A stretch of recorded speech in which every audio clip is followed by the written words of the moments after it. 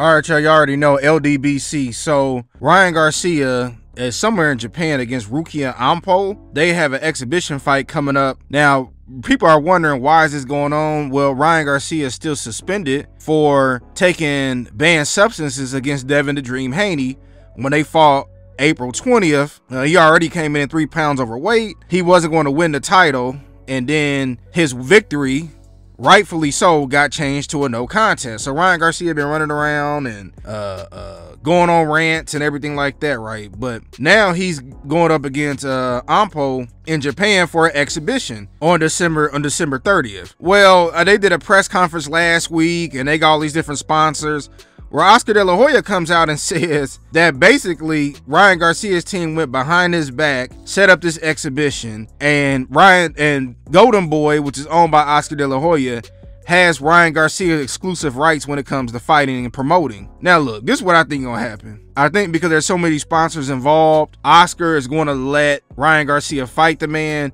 even though Ryan, in my opinion, should be going through rehab or something, but whatever, right? So he over there, and you know, they got this rivalry, or they be taking shots at each other, Ryan and Oscar, and Ryan felt like Oscar didn't believe in him and all of this. But I do think that the exhibition is going to go on just because there's too much money involved. There's too much money involved. I'm sure Oscar's going to get his 40-50% of the cut. Ryan might walk away with $1 million, but I mean, hey, look, whatever, man. I don't care.